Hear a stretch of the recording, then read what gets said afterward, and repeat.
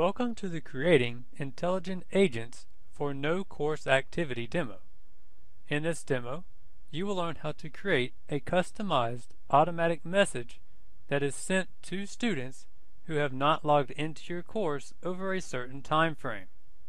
At the end of this demo, students who have missed too many days will receive a warning from you. First, log in to your D2L Brightspace account and go into your course. On the course navigation bar, click on the Other Tools drop-down menu. Then choose the Intelligent Agents link. Click the New button. In the Agent Name field, create the name of the agent. Example, identify students not logging into course. Then, make sure that the Agent is enabled checkbox is checked. Under Agent Criteria, you have two sets of options: Login Activity and Course Activity. Login Activity means logging into D2L Brightspace. Course Activity means entering into your course.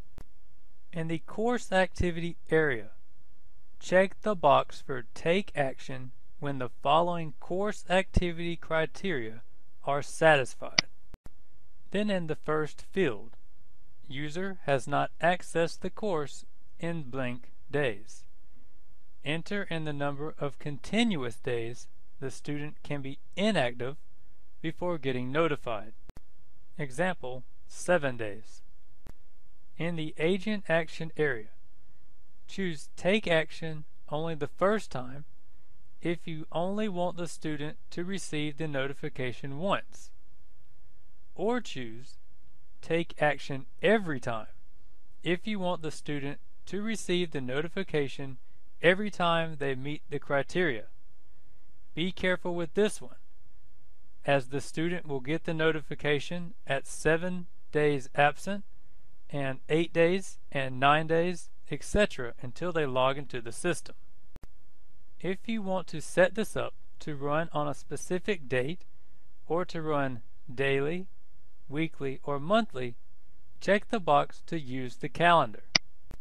Click the Update Calendar button. Choose the frequency for how often you want the system to check this criterion. Example, repeat weekly every 1 week, repeating on Mondays, starting on the 5th day of class, ending on the 3rd week of class.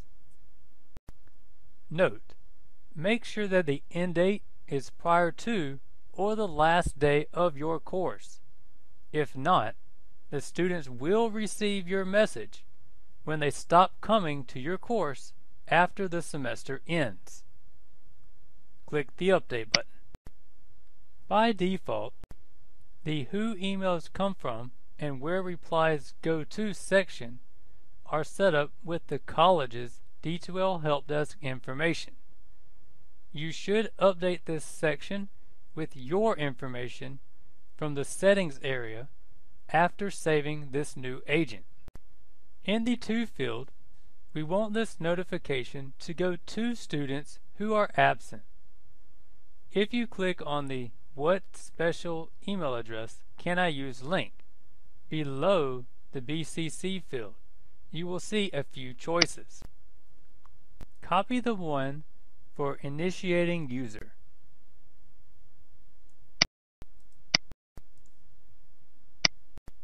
And paste it in the To field. In the CC field, you may want to put your email address so that you receive the notification also.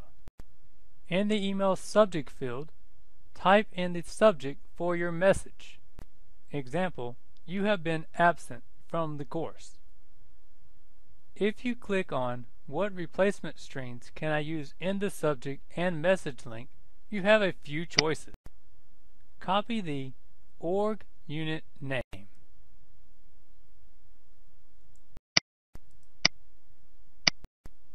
And paste it where we typed the course in the subject line.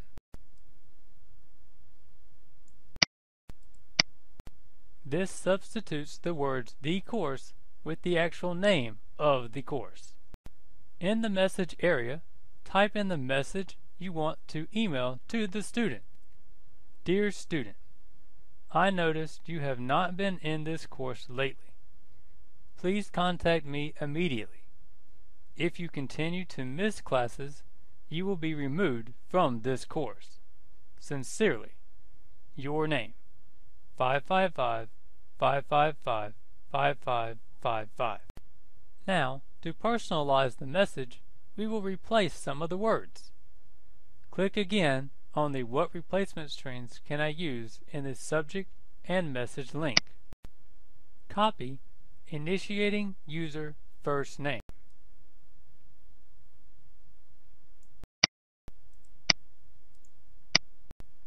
Paste it over Student.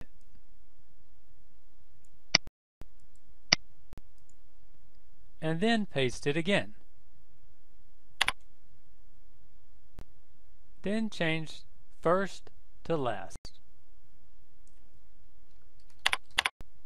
Then copy org unit name again and paste it over both places of this course.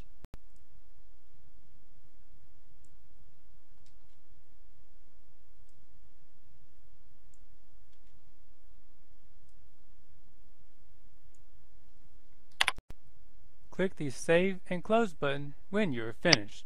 If you want the intelligent agent to run immediately, click on the drop-down arrow beside the name of the agent, then click the Run Agent Now choice. Then click the Run button. Then click Done. Before running any intelligent agents, make sure that they are set up to come from your email address. In the top right section, click on the Settings link. Then click the Set Custom Values for this course option. Then enter your email address into both fields. Then click the Save button. Note, if you don't change this setting, if the student's mailbox is full or the student replies back to the email, the intelligent agent email will not bounce back to your email, and you will not be notified that the student didn't receive it, and you won't receive the reply back from the student. Notice the last run date column to see when the last time each agent run. Notice the disable icon next to the agents that are disabled. For the agent to run, you will need to enable them. You can do this by clicking the box next to its name and clicking the Enable icon at the top of the column. If you would like to do a practice run to see who currently meets the criteria of the agent without notifying that person, you can click on the drop-down menu next to the agent name and click on the Practice Run option. Then click the Run button and click Done. Then use the View History option and click on the link in the Results column to see who was identified. You have now successfully created an intelligent agent. It is always a smart idea to disable your agents at the end of the semester.